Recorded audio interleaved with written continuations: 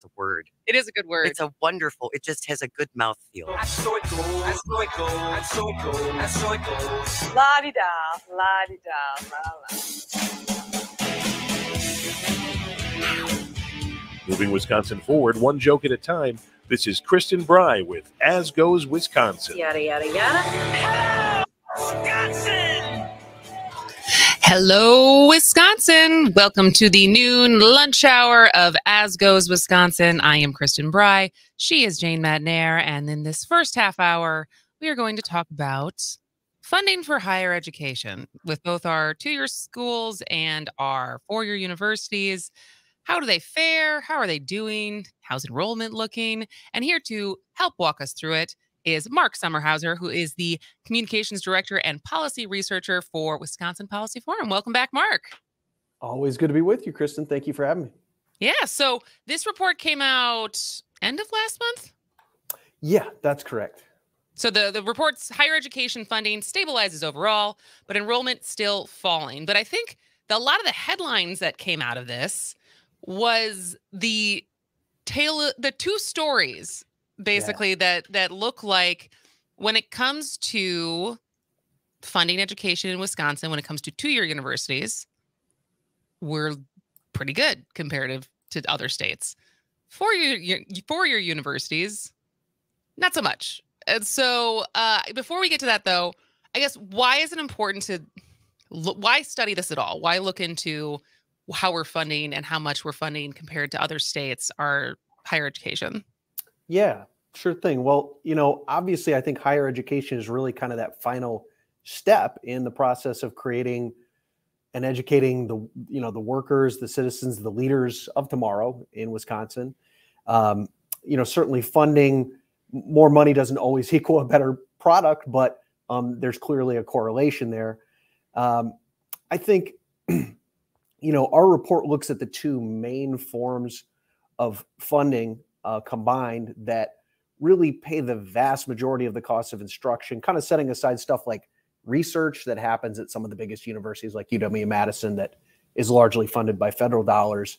The actual instruction and education of students in classrooms is mostly funded just from two main sources. The first being, of course, student tuition, and then the other piece being state appropriations. And so it's those two pieces that we're kind of looking at combined in our report. I think the one other thing that I would add to your question, Kristin, is that I think there's a lot of reason to believe that higher education historically has been somewhat of a competitive advantage for us here in Wisconsin. We're, a medium-sized cold weather state that doesn't attract a lot of in-migration or people moving here from other states. But in the past, one mechanism that we have had to attract in-migration has been an above average system of colleges and universities that have been a big attraction for people to come here and go to college and, in some cases stay here. So I think that whether you're a Republican or a Democrat, I think that's something to think about in terms of why it's beneficial to hopefully retain the kind of historic edge that we've had here in Wisconsin around higher education. I'll never forget, because I spent my senior year of high school at Santa Monica High School in LA. Okay.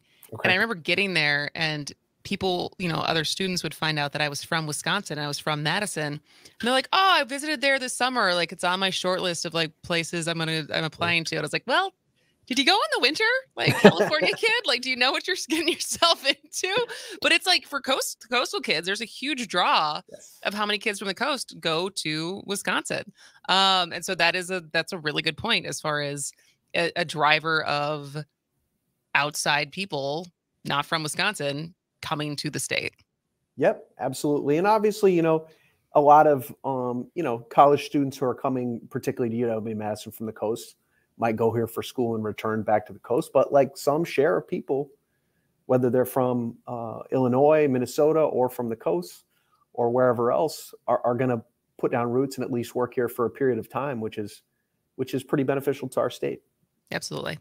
So I guess going back to the setup, as far as what was found in funding for two-year schools versus four-year schools is pretty different. So what was found there? Yeah. So I'll just give the very big picture right off, which is that after trailing the national average for about 5 years, funding per student at public colleges and universities in Wisconsin did overtake it, move slightly above the national average in 2021, which is the most recent year for which we had data that we looked at in this report. But that's everything combined, all colleges, all universities. As you noted, there's a really significant difference when you break that down of the 2-year campuses versus the 4-year campuses here in Wisconsin and how their funding levels compare to their national peers. So 2-year public colleges here in Wisconsin, which is predominantly just the Wisconsin Technical College System campuses, they, looking at funding on a per pupil basis, they received just a little over $17,000, about $17,153 per pupil. And again, that's state appropriations and tuition funds combined. Okay.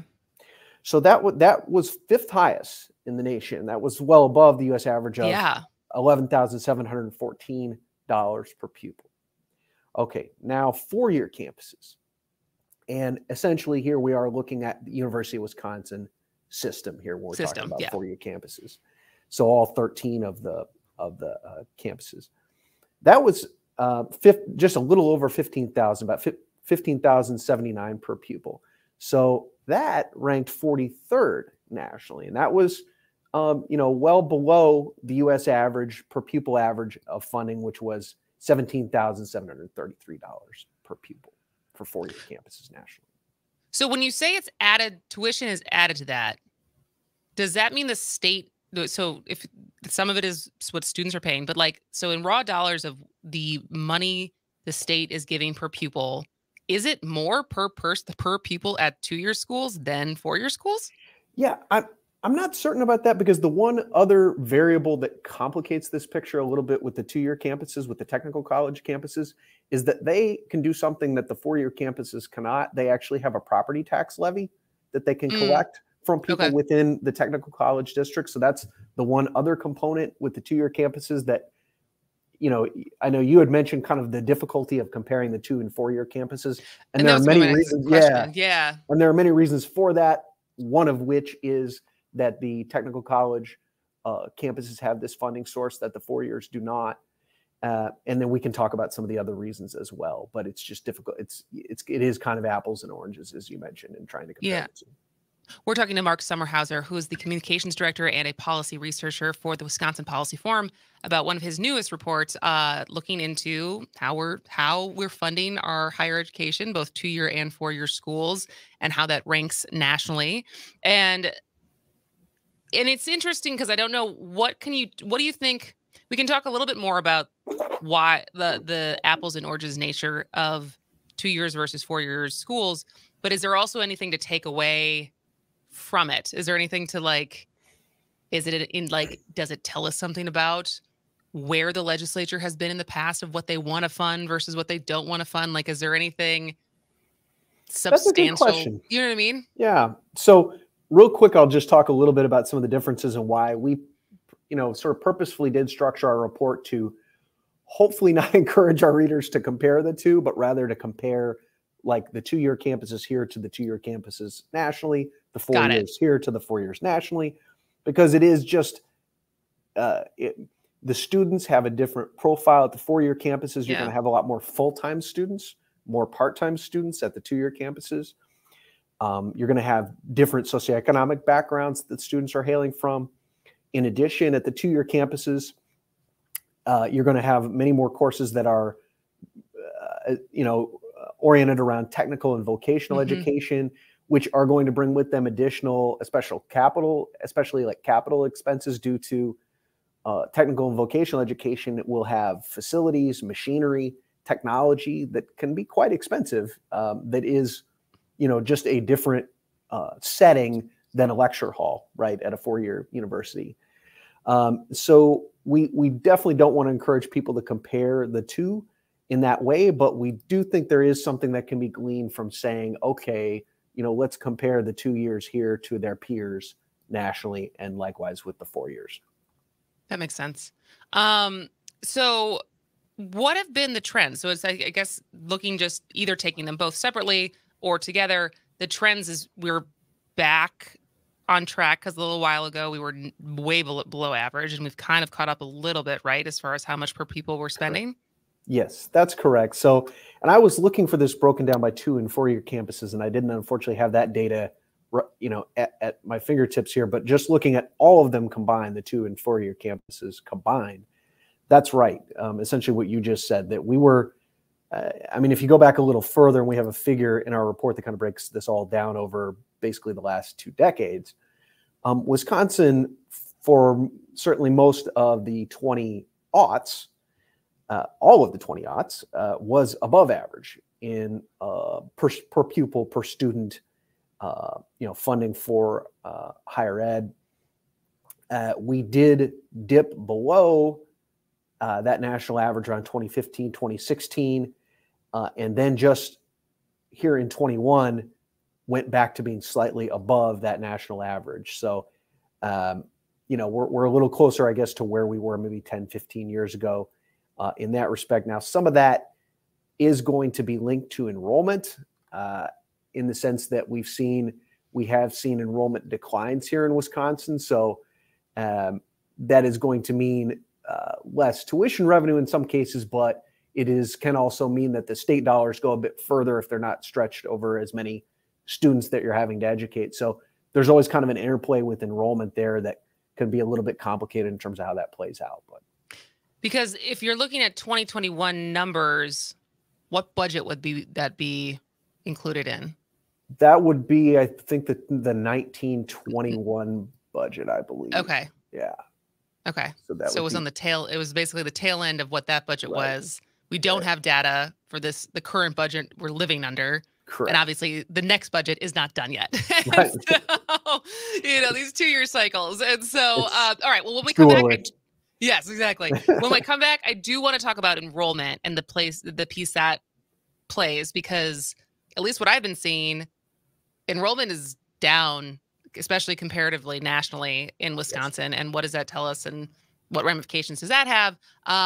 And also maybe touch on what the UW branch campus is, because there's been a lot of headlines about them and where do they fit in the 2-year versus 4-year conversation. So lots to talk about when we come back. We were talking to Mark Sommerhauser, who's the communications director and policy researcher for Wisconsin Policy Forum. Stay tuned.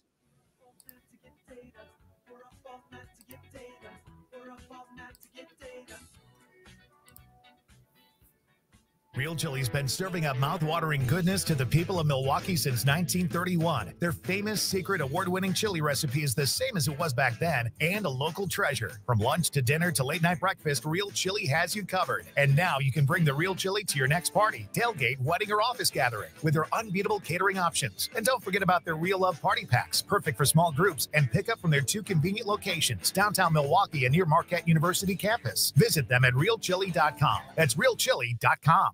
It's time to have some fun and make a difference, Waukesha County. Attend the 2023 Habitat for Humanity of Waukesha Dream Builders Gala on June 9th at 6 p.m. in the Dominica Park neighborhood. Help celebrate the accomplishments of last year while helping to create, preserve, and promote affordable housing in our area. Enjoy an upscale barbecue, live entertainment, and the chance to make a real difference in the lives of local families. Register now at habitatwaukesha.org/events. That's habitatwaukesha.org/events. Let's build a brighter future together. This is Pat Greitlow from Up North News Radio. On the air, online, or on demand, make it a point to catch the first word on Wisconsin news, sports, and more weekday mornings from 6 to 8 all across the stations of the Civic Media Radio Network. Fear you may be missing out? We're always streaming on TuneIn and the Civic Media app. Enjoy listening live or catch up by finding the podcast at civicmedia.us or wherever you enjoy listening to your podcasts. Here's your updated forecast on the Shaw. 75 this afternoon, under mainly sunny skies, winds out of the south 5 to 10 miles an hour. Mainly clear skies and quiet again tonight, 51. Mainly clear tomorrow, daytime highs approaching 77. Turning cooler Friday and Saturday with a chance for scattered rain showers, highs in the upper 60s. For Civic Media, I'm meteorologist Derek Height. Currently, it's 70 degrees. The Shaw 101 FM, your fix for progressive talk. From Big Bend to Menominee Falls. Always streaming at WAUKradio.com. Because Cause you know I'm all about the data, more data. I'm all about the data, more data. I'm all about the data, more data. I'm all about the data, more data. Welcome back to As Goes Wisconsin. I am Kristin Bry. She is Jane Madnair, and we are talking to Mark Sommerhauser, who is the communications director and policy researcher for Wisconsin Policy Forum, about funding higher education and how it's looking in Wisconsin.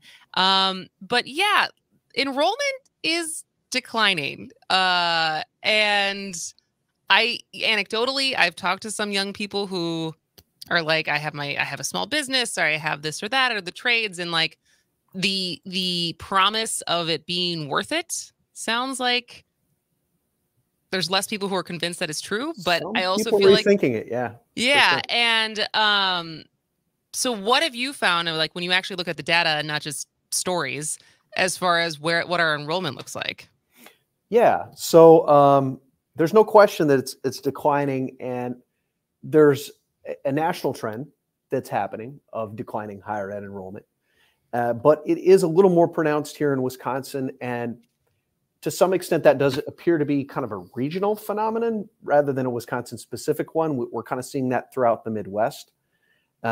But, you know, the big picture is you had this kind of the millennial generation, that sort of demographic bubble, more young people choosing to go to college.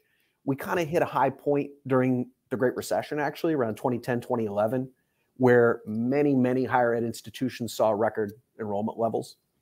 And that's where we kind of peaked in terms of total higher ed enrollment here in Wisconsin was 2010 was our peak year. Since that time, our higher ed enrollment has been on a sort of slow decline here in Wisconsin, again, sort of mirroring what is happening in most other places. But we did see that accelerate specifically just during the last 3 years during the pandemic. Mm-hmm. Again, there is a national trend that we're sort of following there, but we're a little more pronounced than what you see nationally.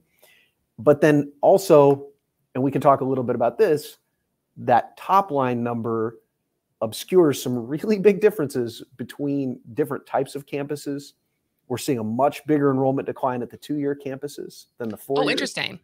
And then even So it's worse. I mean, it's more of a decline at 2 years. I would have thought it would be opposite. Me too. Correct. It's more pronounced here. Let me see if I can get you the exact. Yeah. So the UW system enrollment, let's just take the pandemic here. The last 3 years, it declined 5.3%. Technical college system in the last 3 years, enrollment was down 10.3%. So, you know, could be that some of those young people who might have considered technical college with an extremely tight labor market right now, a lot of opportunities, a lot of job openings. Yeah. There are opportunities for people out there to get jobs, you know, without necessarily having to go through the process of getting, getting a technical college education. So that could certainly be part of what's influencing that. A big part of it is just demographics. The high school classes, the graduating high school classes are just smaller now than they were in 2010. And so that's absolutely, you know, playing into it. And so, but the interesting thing too, is that even if you just set aside the 2-year and you only look at the 4-year campuses, huge differences in the enrollment trends. UW-Madison, just over the last 3 years, gained 10% in enrollment. So it's on a trajectory of continuing to get bigger, continuing to see more and more students. But then as you look around the state, the only other UW system campus that increased in enrollment here over the last 3 years was UW Green Bay. The others declined, and some declined quite markedly. So, you know, we can look at places like UW Milwaukee, Whitewater, Eau Claire, Oshkosh, UW Parkside, Platteville, all were seeing double-digit percentage declines in enrollment. So once again, it's like you can look at these top-line numbers, but then when you look beneath, there's really different dynamics at play there depending on what type of university or college. Well, and that doesn't even get into what's, I think, made headlines a lot this year, which is all the 2-year UW branch campuses, with Platteville closing without a lot of notice, if you want to put it that way. At Richland Center, at Richland Center, and then also just conversations of other campuses, and should they combine? Should they close? Because, is there an argument here that we have, if enrollment is declining, some dollars are getting stretched thin for four-year universities, that we don't need as many higher education options as we have right now between the Wisconsin Technical College system and the UW system? And I don't want to put you in the spot to make it a choice there, but is that a fair? I will definitely not be offering my hot takes on how many campuses we need in Wisconsin, but because that is the absolute, third rail of any of these conversations, right? Is like anytime you even bring up that topic, there are understandably a lot of institutions that are very defensive. Totally. And worry about how that impacts their future. There is no question that particularly at some of these 2-year, what was the former UW colleges, they were merged with the 4-year campuses back in 2017 when the regions took a vote to merge all the UW colleges into the larger system. And essentially now each of the 4-year universities has like one or two of those former UW colleges that are like paired up with them.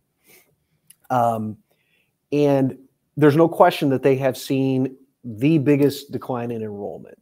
Just since 2019, enrollment at those 2-year former UW colleges campuses dropped by 32%. So, wow. Yeah. And so there is certainly a question about kind of what their future looks like. And once again, you can't think about it just from a statewide perspective, because some have seen even bigger enrollment declines. Some are coming closer to holding steady. But, I know, for instance, you mentioned Richland, UW Richland. There is a discussion over in suburban Milwaukee and Washington County about possibly merging a UW college there with a local technical college, I believe, in Washington County. And again, I don't know if that decision's been made, but I just know there's conversations that have been publicly happening around that. So that is definitely one of the biggest question marks, is kind of where those branch campuses sort of fit in the bigger picture. I have to cut you off because we have to go to a break. Yep. Never enough time, but Mark Sommerhauser, Communications Director and Policy Researcher for Wisconsin Policy Forum. I will link this to our show notes for today. Super interesting, and it'll be super interesting to see where we go in this year's budget. So thanks so much for your time. Agreed. Thank you, Kristin. All right. WAUK 540 AM, Franklin's choice for news talk radio. Streaming 24/7 at WAUKradio.com. CBS News brief. A member of Congress arrested today on federal criminal charges. It's New York Republican George Santos, who admitted lying about his past and now faces a host of charges that include wire fraud and money laundering. Legal analyst Jessica Levinson. This goes to the heart of his ability to be a public servant. Homeland Secretary Alejandro Mayorkas espoused a tighter southern border in the days ahead. The lifting of the Title 42 public health order does not mean our border is open. In fact, it is the contrary. Hi, Kriss. Hey, hi. How are you? Good. How are you doing?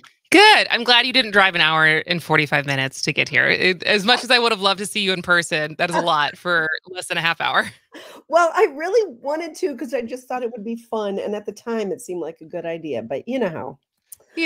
There's a better ways to spend a beautiful, beautiful day than driving here and back. Yes. Well, thanks so much for inviting me on. This is great. Yeah, this is going to be super fun. So we'll come back, and first let's just talk about the program, who's involved in the program, how many different women it's reached. We can talk about what are the activities and the learning circles and all of that. We can talk about the events. So I'm sure we'll have plenty to talk about. But the first break is at 12:48, so we have a good chunk of time to get into it. Awesome. Well, all right, looking forward. Perfect. So we have 2 or 3 more minutes, and then we'll come back and you'll be able to see us. Okay. Thanks. Is this sound good? Am I close enough? Sounds good. You look good. All right. Awesome. Okay. School bus crash Friday. 4 teenagers have been picked up so far, and police were still looking for one more person early this morning. One of the kids in the stolen Kia was badly injured. A child on the bus who was hurt should be okay. In sports, the Dodgers beat the Brewers last night 6-2. The rubber match of the series is today. I'm Terry Bell, and this is Civic Media News.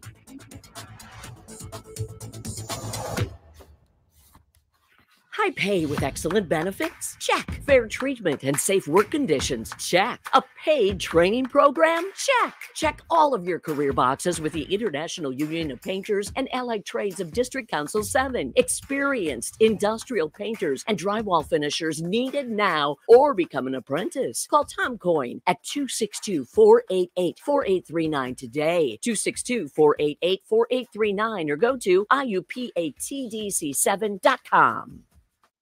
Are record high energy and water costs putting a squeeze on your fixed or limited incomes? With inflation rising at record levels and incomes not keeping pace, you might be one of tens of thousands of Wisconsin residents who are struggling to survive. While you may not ask for it, the Keep Wisconsin Warm, Cool Fund and your local energy assistance providers are here to help. No Wisconsin resident should ever have to be without heat, water, or power. For a hand up, apply today and call 1-800-506-5596. That's 800-506-5596. Or visit www.heat.help. That's www.heat.help. Up North News Radio is Wisconsin's new choice for progressive talk about important state issues from the team that brings you the news through social media, newsletters, and here on the radio. I'm Pat Kreitlow. Join me weekday mornings from 6 to 8 a.m. Oh, can you take care of her?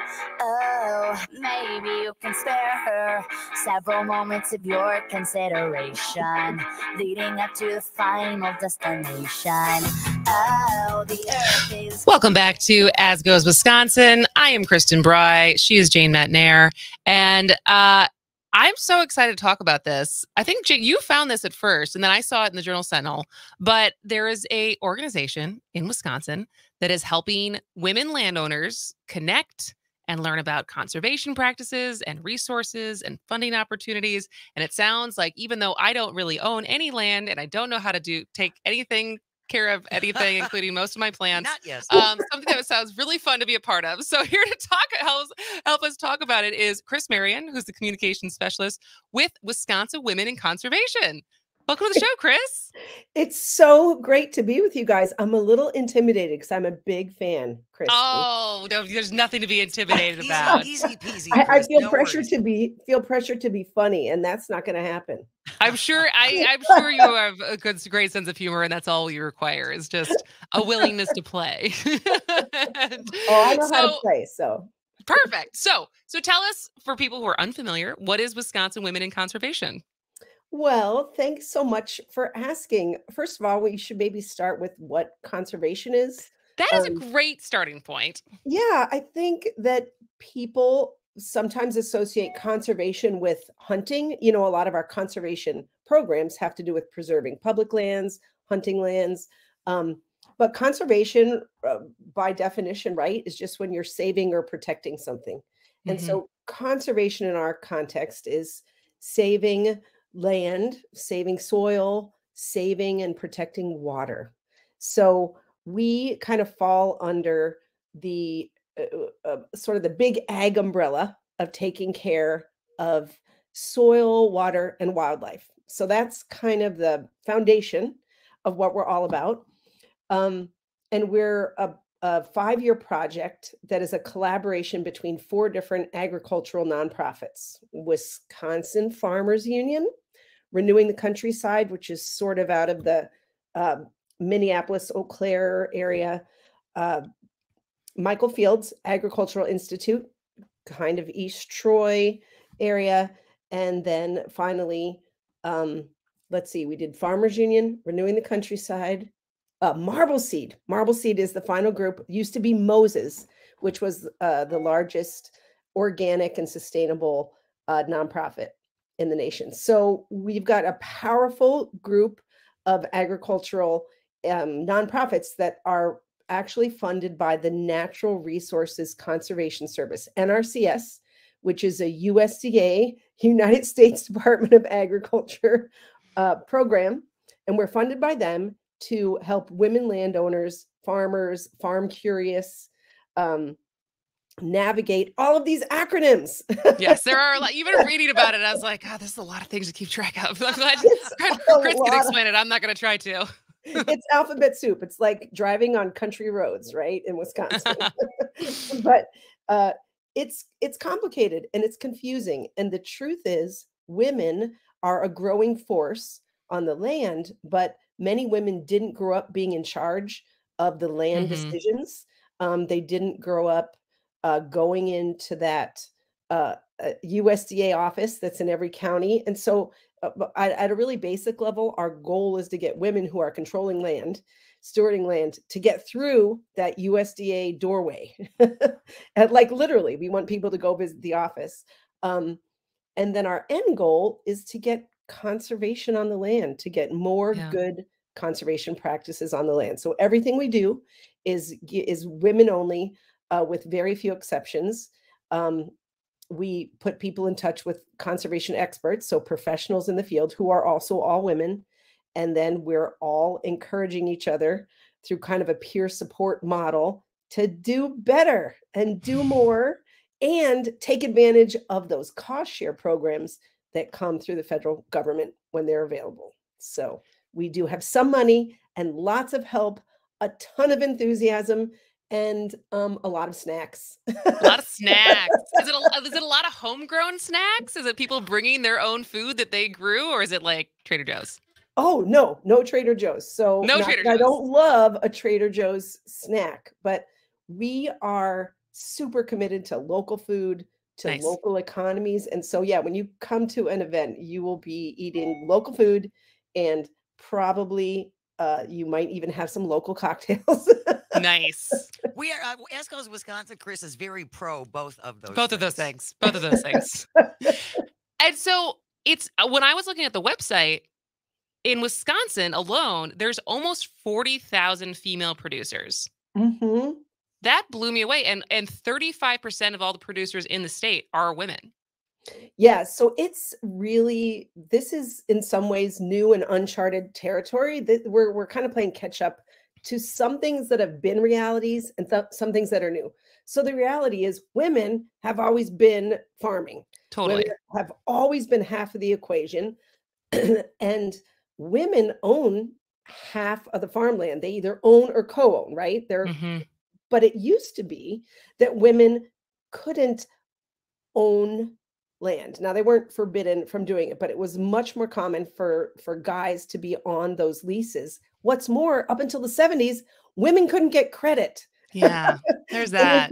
If you know anything about farming, you know that there's a lot of credit involved in the, you acquiring land, acquiring equipment. And so this is an attempt, there's a big attempt by the USDA at this point to make up for historical harms done to women and to minorities and to generally underserved populations. And it's a big issue, but women in particular are now really rising in power in terms of controlling the landscape. You mentioned that 35% number. 35% of the producers, so that's ag producers in Wisconsin, now self-identify as women, that being the primary decision maker on the farm. That's a lot. That's a big difference. And what's interesting about this demographic is a high percentage of that 35% are first generation and new and beginning farmers. So getting good conservation information in the hands of these producers is really, really, really significant. The other part of this is women tend to live longer, and there's a lot of widows who have come into control of farmland, and who are now having to manage leases and the care of that property where they didn't before. So that's another big target audience for us. And so, yeah, it's a wild ride. Our events are full of people of all ages. We've got dairy people, we've got prairie stewards, One of the people we're seeing a lot of, the groups we're seeing a lot of now, are women who have bought property in the country because they love being in the countryside, and now they want to do something really good with the land they have. They want to help save the world, and they want to do it by learning how to take care of their forests, learning how to put prairies in, learning how to take care of their streams and rivers. And these are, in this day and age, in the middle of this climate crisis, this is really important work, and women realize it. So this is a hugely mission-driven crowd. These are very earnest people. We might be eating and drinking, but we are very serious about what we're doing. We're talking to Kriss Marion, who is a communications specialist for Wisconsin Women in Conservation. And I guess, so tell me about these learning circles, because it sounds like they are long and they're intimate. And there's a lot of conversations. It's what women do best, right? Like we do like to talk. And so, like, what is, like, describe or draw the picture of what one of the learning circles looks and sounds like. Yeah, this is so fun. This was really something that got highlighted in the Journal Sentinel article, because the reporter tagged along, came to a learning circle, and did a lot of work interviewing our kind of the history behind this project. There are 2 women researchers who are on our team who've been researching the way women learn for over a decade. And our model is based on their research. And so their research indicates, this is Jean Eels and Rebecca Christoffel, both the doctors. We have a lot of doctors on our team, actually, but there are 2 of them. And they have found that women want to have more interaction. So women don't want to go to a class that happens to be on a farm that's about agronomy. They want to sit in a discussion and have a back and forth dialogue about, what does this mean? What does soil health mean? What does microbial life mean? What does it feel like? What does good soil feel like? What does it smell like? Can we walk around? Can we look in your barns? You know, we're pretty nosy, but I will say, there's really not a farmer out there who doesn't want to get on another farmer's land. Oh, that's interesting. It's always fun. I mean, field days work great for men and women. And if you were to just Google, say, conservation event, other than Earth Day things, you would end up seeing a lot of ag events on farms that have a guy up front and a bunch of guys standing listening. It's very fascinating to stand on someone else's farm and peek into their operation. Like, what are you doing over there? How does that work over here? I will never now be able to get this vision out of my head of people peeking in other people's barns, like a medicine cabinet, you know, like, oh, what's in there? Oh, I mean, you captured the attitude perfectly. Is like, you just cannot get enough of, like, oh my gosh, how are they handling weeds, or how are they dealing with these invasive species? I did this good thing. I planted a prairie. Now my prairie's full of prickly ash. And how are other people dealing with this? You know, is there a tool? Do you have a little tractor, a big tractor? Are you using a mower? Or, you know, we love this stuff. So our learning circles are basically a field day event turned inward. So instead of people facing forward and looking at some teacher, it's people in a circle, sometimes inside. Like we had an event in the Urban Ecology Center in Milwaukee, because we were doing these things early on, before it was warm. Now all of our things are moving outside. We're arranged in a circle, and we spend the first hour or more of our events going around the circle, telling who we are, what's our land love story, you know, what's our origin story, why do we care about this stuff, and what do we need, you know, what are our biggest concerns. And in the process of doing that, you build a network. But, you know, it might take an hour and a half, but then you have this network of people who know their deal, you know, their story. Then you're also meeting conservation professionals. Our professionals that we invite to teach are part of the circle. So they're telling their story. Why did they get involved in this as a profession? So by the time we get done, there's been a lot of laughing. There's been a lot of kvetching and a lot of, I would say, very affirming interactions that make you realize you are not the only one who feels confused about this. Mhm. Because the science on conservation is changing all the time. One of Yeah. the new, it's not new, but it's sort of new in the public imagination, is the idea that soil health is the basis of everything. Now, indigenous cultures have known this forever, and have a real relationship with the land and the wildlife. But for those of us who've been involved in, say, production ag or just development of rural places, we just use the resource. We use it up, and we do our best to take care of our animals, but taking care of the animals in the soil is a bit of a new concept. And there's a lot of great science, and we are discussing that science at our learning circles and our field days, but it's not in a classroom or a one direction kind of format. It's very relational. So people leave learning a lot, feeling empowered, like, okay, it's a lot, but I can do this. Yeah. And two, now I know someone down the road from me, even if it's an hour away, who I can go connect with and get help from. So we have a big mentorship. We have a formal mentorship network. Perfect. So we're going to talk about more about the mentorship network and the upcoming events for May and June when we come back. Our guest is Kriss Marion, who's a communications specialist with Wisconsin Women in Conservation. Stay with us. This is As Goes Wisconsin.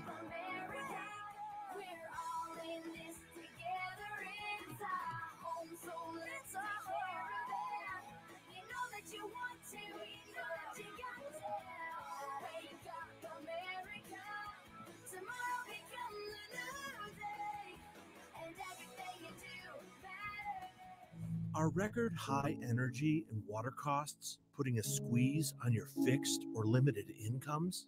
With inflation rising at record levels and incomes not keeping pace, you might be one of tens of thousands of Wisconsin residents who are struggling to survive. While you may not ask for it, the Keep Wisconsin Warm Cool Fund and your local energy assistance providers are here to help. No Wisconsin resident should ever have to be without heat, water, or power. For a hand up, apply today and call 1-800-506-5596. That's 800-506-5596. Or visit www.heat.help. That's www.heat.help. Missed your favorite show live on air? It's easy to find what you enjoy wherever you listen to podcasts, including Spotify, Apple, and Google Podcasts. And we're always streaming on TuneIn and the Civic Media app.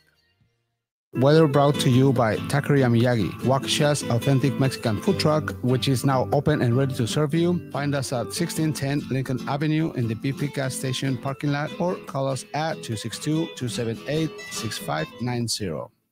Here's your updated forecast on the Shaw. Temperatures reach up to 75 this afternoon under mainly clear skies. Winds out of the southeast, 5 to 10 miles an hour. Mainly clear tonight. Lows dip down to about 51. High temperatures reach up to 77 tomorrow. Mainly sunny. Upper 60s Friday and Saturday with scattered showers possible both days. For Civic Media, I'm meteorologist Eric Height. Currently, it's 70 degrees. A progressive voice from Beaver Dam to Kenosha. WAUK 540 AM. Always streaming at WAUKradio.com.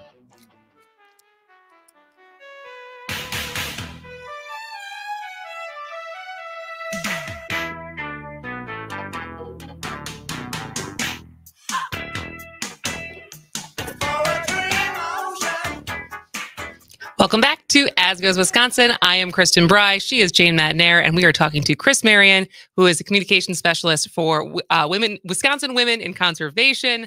And I want to make sure that we cover all of the upcoming events that you guys have going on for May and June. So it is a mouthful, isn't it?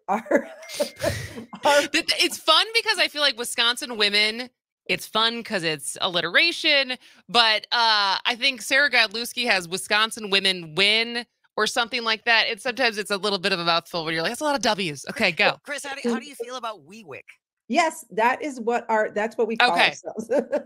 So WeWick is what we generally call ourselves, and that's our website. So it would be great if you went and poked around over there, wiwic.org. We've got podcast on there. You can hear Wisconsin women conservationists talk about their passion for land and the earth. And you can see all of our events. And we also have lots of webinars that are archived on our blog. So you can learn a lot just poking around. Nice. And then so as far as things coming up, because you guys, this is across the state, right? It's not just one part. Yeah. So we're basically trying to really pull people together in tri-county regional networks. And we're very active in 5, actually 6 areas right now. And we'll expand to 3 or 4 more next year for the next 2 years. But people can come wherever. If you want to get in the car and drive to something that looks interesting in a county that's a couple hours away from you, you should do it. And we've got 2 events this week on Thursday and Friday. They're both our learning circles. So they're not a field day. You wouldn't get a farm tour in these, but these are at great places. So one is at the Enchanted Barn in Hillsdale, which is, I think it's in Polk, might be in Polk County, but up that direction. Then we have one at Freedom Park in Prescott, which is a little bit further south, both on the western side of the state. And then we have field days on the northeastern side, or learning circles on the northeastern side of the state next week. We're also starting a webinar series. It's our conservation summer camp. And these are once a month. And our first one is on the 18th. So next Thursday, and it's on birds. So it's about conservation helpers that are animals. We're going to cover birds and bugs and bats and snakes and turtles this year. So, do you have any thoughts on people talking to birds, Kriss? Oh, well, actually, do you encourage the talking to birds? I've been talking to birds all morning. I've got an Oriole feeder. Thank you. I'm not alone, Kriss, because I talk to the hummingbirds when they show up, and I just usually say, "Hi, welcome back. You're safe here." Well, people play music for their cows, so this is not. That's not a weird thing. I don't judge. I just love to bring it up. Oh yeah, always talking to the birds. I actually have more conversation with my frogs here because I live on a wetland. But when I'm in my office, it's the birds right there in the window. It's Oriole season, so we've got jelly all over the farm right now. Jelly and oranges are just everywhere. And there have just been some disturbing statistics coming out about how many songbirds we have lost, not just in Wisconsin, but around the country. It's like 1 billion birds. Really? I missed that. Yeah, I mean, this is over a stretch of time, and songbirds are really important to the ecosystem too. Well, if you were to look up Xerces Society, it starts with an X, not a Z. But Xerces Society has a ton of stats on how many species we're losing yearly worldwide. And, this is the dark side of this project, is that we're in an emergency. We're in a climate emergency. We talk about that a lot, but we're in an ecosystem failure for multiple species that add a ton to our lives. And that agriculture relies on. So we talk a lot about honeybees, right? Everybody wants to see bees, but it's not just bees. There are tons of critters that we need above the ground, in the air, but also below the ground that are perishing because of our lack of good conservation practices. So I guess finally, as far as kind of the average person who's listening to this right now, maybe they are a farmer, maybe they have a community garden, maybe they don't do anything at all. But as far as for anyone who's listening, what would you say they should know, get involved with? How do you get involved in conservation? So luckily, we have a great administration federally right now who is interested in getting a lot of people involved in conservation. So the United States Department of Ag has generally only really cared about producers and larger producers. But under this administration and under the Obama administration too, there have been some great initiatives to help urban farmers, niche farmers, innovative farmers. So we can help connect you. If you just want to do a good job with a pollinator patch in your backyard, we got something for you. We got something for you at Wisconsin Women in Conservation. We're not just for ag producers. I feel like that's what I need is a pollinator patch. That's what Kristen needs help. Yes, Oh my gosh, I do definitely it. need help. I have like not a lot of, I don't have a big yard, but I have a yard finally for the first time in my life. And so trying to figure out what to do with it. Well, everybody can participate in conservation. That's the good news. Whether it's keeping rain from creating runoff and taking, dirt and pesticides and chemicals off your driveway into the public sewer where it eventually, pollutes our water. There's so much that individuals can do on every scale, and we're here for everybody. We have a Milwaukee Urban Ag Network that just started. That's mostly pulling together community garden folks and small scale growers that are supporting farmers markets. But USDA is now putting some money where their mouth is. We can help you get some access to that. But just signing up for our webinars, they're once a month. They're an hour at lunch. You will learn a ton about how to do the best for the birds and the beetles and the snakes and the bats. Now, not everybody wants to do their best for bats and snakes, but you should. They deserve it too. Absolutely. Yes, they do. Chris, when is the next field day so I can go snoop in people's barns? Oh gosh, if you want to get nosy, June 1 starts our field days, and we'll have 41 events this year. We've got a ton of events. So if you're up for traveling, you can come see great operations. The first one is Blue Ox Farm. That's in Wheeler. And this is a grazing sheep and Highland cow operation. Those really cute cows with the bangs and the long horns. So between sheep and cute cows, all cows are cute. That is going to be a really beautiful, lovely field day. Then we're having one June 23rd at Keewatin Farms, which is over near Viroqua and Viola. This is the home of driftless curiosity. So this is going to be a really fun field day. CSA, birds, everything at that point. Awesome. All right. Well, we will link all of that to our show notes today. Kriss Marion, thank you so much for spending time with us. Great to be with you guys. Thank you. Absolutely. All right. Well, yeah, that sounds super interesting. Add it to the bucket list, Jane. All right. Well, we're going to take a break for the top of the hour news. And when we come back, the No Sour Haha Fun Time Power Hour. Stay tuned. Thank you.